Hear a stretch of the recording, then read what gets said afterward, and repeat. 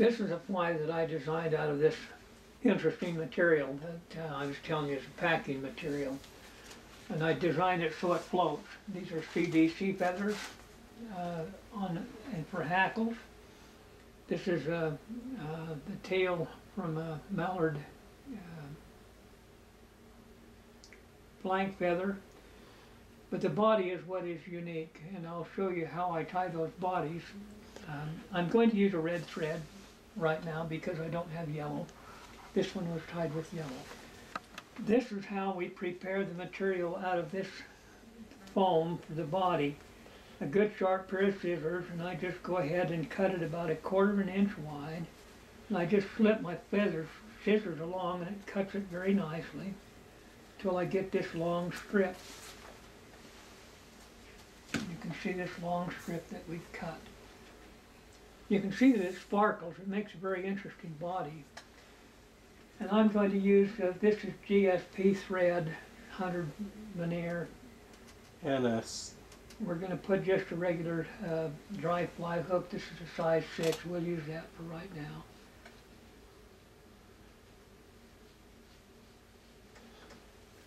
I like, when I fix a floating fly, I want it to float, but we're going to use, for the tail on this, we're going to use some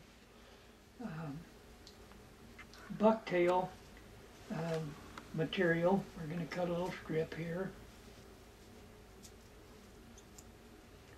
We don't need a lot. Clean out the fuzz and the short fibers. We're going to go ahead and put that on the hook without stacking it. We're just going to wrap it here a couple of times. Then we're going to cinch it down. Now I don't particularly like this fuzzy results here, so I devised a way to deal with that. And here's how we do it. I want the tail to be more compact. So what I'm going to do is I'm going to put just a little bit of ultra glue on there, just a little tiny bit. Just one little dab is all that it takes. I'm going to take my finger and press it into the fibers. Then I'm going to take and hold those fibers together, and I'm going to zap it with an ultraviolet light just for a moment. And that sets it so that the fibers are collected together and they're not flared out from the tying them on with the line. The next thing that we're going to do is we're going to put this strip of foam that I've cut. You're starting at the back? I start in the middle. It doesn't make any difference, but I actually wind it all the way to the back. Okay. And there's a reason for that, doing that. Now, I usually tie this with yellow thread, but I don't have any yellow thread amount. And you start wrapping this body. You go down it once. So you're overlapping it a little bit. Overlapping it, then you come back. And it looks like you're pulling it a little bit tight. I tighten it up. It's not really strong material, so you can't overly tighten it. Then when I get it back here, you see where I'm still flat, but I lay this and I stretch it over the thread and lay it and tie it off at the top like that. Now here's the interesting part about this material, is that then I take it and I segment the body by putting some pressure on it, and you got to have a good strong thread to do that. And tie it off, just tie it off. And then the next thing I'm going to do is I'm going to take a piece of this. Remember, this is about 1/4 inch wide. I'm going to double it up, fold it over, and I'm going to cut it off. Now I'm going to manufacture and shape some wings out of this, and I like to cut them from the back and cut them up so that they kind of look like wings. And then I take and cut them here because I don't want all that there. Now right here it's got this little hump from the body material. I go ahead and cut this. I'm going to trim this just a little bit more so it's thinner there. Then I'm going to divide those, and I'm going to set the wings. And this is what's interesting. I'm going to set the wings, and look what happens to the wings. They just flare right up. You don't have to do anything other than just because you've got the hump there where the body material where the wings are placed on the body material. So you may need to practice a few times. Yeah, but it works. You can make the wings bigger or smaller, whichever you like. But you got to remember that these are foam wings, and then we talk about cheap material. I have all of these CDC feathers. You know where I got those? I took several ducks that we shot out duck hunting, and I went and plucked my own CD feathers. It comes from around the oil gland just in front of the tail on a duck. In fact, French CDC stands for butt, so they're butt feathers is what they are. I think that's funny. And I select a few of those out.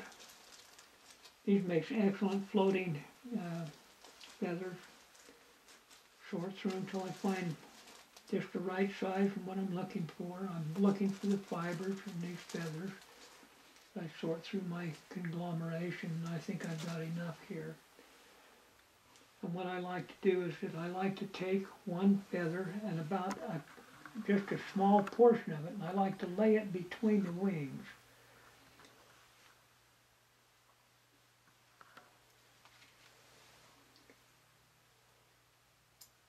And this is for the purpose of floating this fly. I want this fly to float, and everything, all the material going into this is good floating material. The tail is hollow fibers from a bucktail.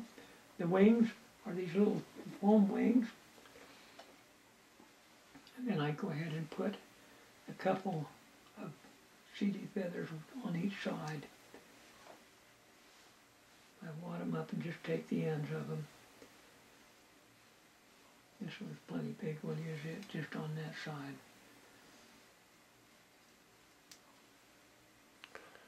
Now I know like this seems like a big amount of fuzzy feathers on this, but I want this fly to float.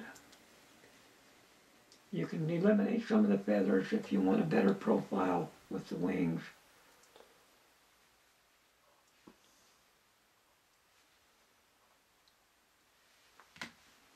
And I go ahead and cinch it all down and get a nice tight head on it.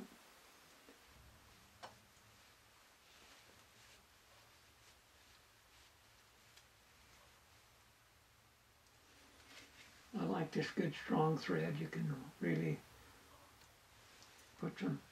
tighten up the head material, and I like to straighten these wings out a little bit. And make sure I got enough of these CDC feathers out so that it's going to float well. Now, it's interesting about this tying this, and I'll show you in just a minute why it's interesting. Can you put it back in the vise? We're going to put it back in the vise and put some head cement on it. I do not like my flies to come apart, so I'll just put a little tiny gob of head cement on there. Now what is unique about this is that you can make this into anything you want to make it into. And the trick is to use these Sharpies with a fine point. You can paint the body any color you want. For this one here, we can pull back this, we can streak the body with black. Take it out of the vise and paint it a little bit. You can paint it any color you want. Paint it even purple, green, blue, yellow. The wings, if you want to fold the wings back, you can put a little bit of color in the wings. Whichever color you'd like, you can paint them dark, brown, yellow. But anyways,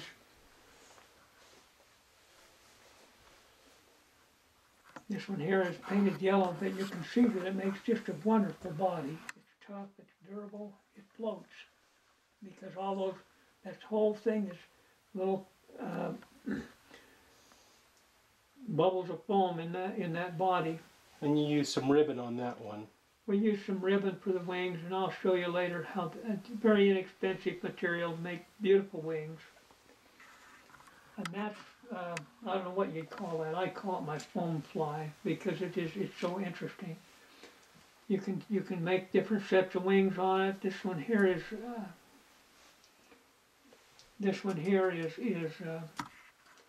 I folded the wings back over and made the wings so that they would come over the body and cover the body of the fly. I got a little bit of color on there. But it makes a wonderful fly, and they're tough, they're durable, and they will float. Important thing is they catch fish.